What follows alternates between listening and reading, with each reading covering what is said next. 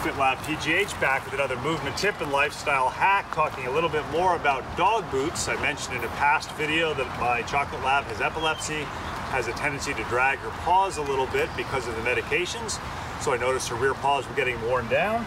So I've been using boots with her. I want to make sure though that we still keep her paws suitable for not getting blisters, not getting cuts. So what I'm doing on some of the walks, I'm using the boots, and then partway through the walk, like right now, I'm going to remove the boots. That way she keeps her paws ready to work. The interesting thing about both of these dogs, wonderful animals, Emma has had no problem adapting to the boots, just to see, because at some point a dog may get a cut paw. I tried putting the boots on Maggie and she was not happy. Remember, just like people, every dog has a different personality, but if you have one that's a good friend, they can help make movement part of your life.